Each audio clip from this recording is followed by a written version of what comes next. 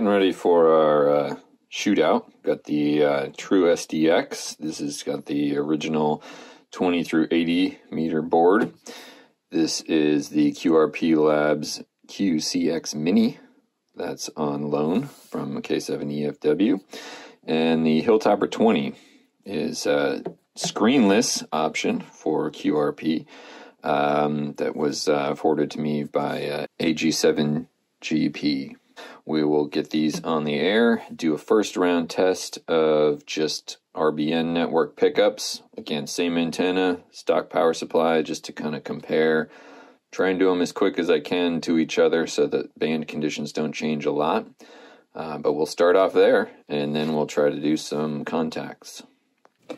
All right, this will be our power supply for the day. Power line adjustable, set to 12 volts. Got all the different plugs since truSDX decided to use some totally non-standard tiny plug. Well, is what it is.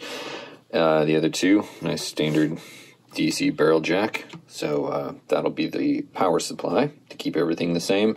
Obviously, soda, you're going to want to be using a battery. But for today, just to keep everything uniform, 12 volt wall wart power supply. The antenna for today is my 5-minute DIY hand-wound 43-to-1 transformer running up into a copper wire, kind of an inverted V, about 66 feet, up and over the tree, and fed half wave.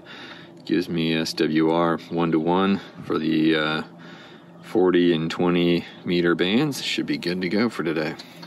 So I keyed up all the radios after I plugged them into the antenna and the power supply, and got a bunch of different RBN hits, cycled through different setups, and I even went back to the first radio just to make sure that there wasn't a significant change in the band conditions. So we'll take a look through the RBN data, just kind of one piece at a time, and see what that tells us.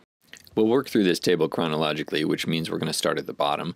Those were the first hits from the Hilltopper 20. WA7LNW and NG7M. Actually got picked up by them a few times, which is great because that lets us compare directly versus the same receiver. Next, I plugged in the truSDX, and I actually didn't get any RBN hits with it the first time around. So I went on to the QCX-mini, which got 2 hits. In fact, the same 2 that I got with the Hilltopper. And we see these are both a little bit lower on the receive end in terms of the dB, but a decent second place for the QCX-mini at this point. I did notice some buzzing on transmit with the truSDX, so I did swap over to a battery. This was 11.2 volt lithium ion battery pack, and it did get some hits at that point. So NG7M, that's the common thread, and that reported just slightly lower than I got with the Hilltopper, but still comparable. Now, I did pick up my only Japanese station using the truSDX, so that's definitely worth mentioning. I went back to the Hilltopper just to make sure band conditions hadn't changed, and NG7M came back a little bit weaker than the first time around, but I picked up a few new stations, so overall still strong performance from the Hilltopper. Finally, I threw the big guns at it and pulled out the ICOM 751 running 100 watts, and NG7M came back with an 18 dB reception report there.